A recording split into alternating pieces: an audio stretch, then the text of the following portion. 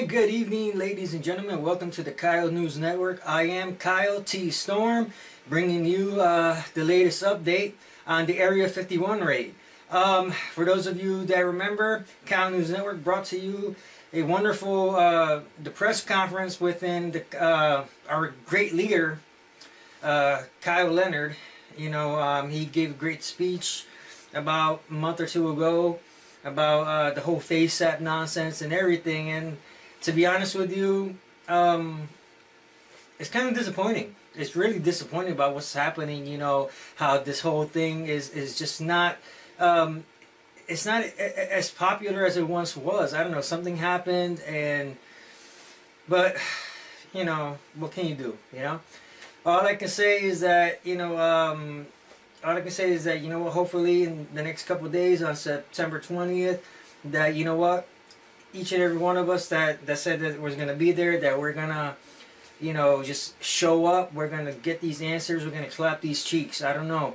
So right now, live right from Area 51 at the border, we have Kyle Fingerbottom. Kyle Fingerbottom, he's just going to bring us a quick update about what's happening over there at the border. Kyle? Well, thank you, Kyle. Ladies and gentlemen, my name is Kyle Fingerbottom, and I'm reporting to you live from the Area 51 border, where usually the camo dudes, they will be, the camo dudes will be, they will be in patrol and everything. We'll get some permission. But earlier today, on the way over, as you see in the upcoming footage, you have a bunch of stupid people. Show the footage right now.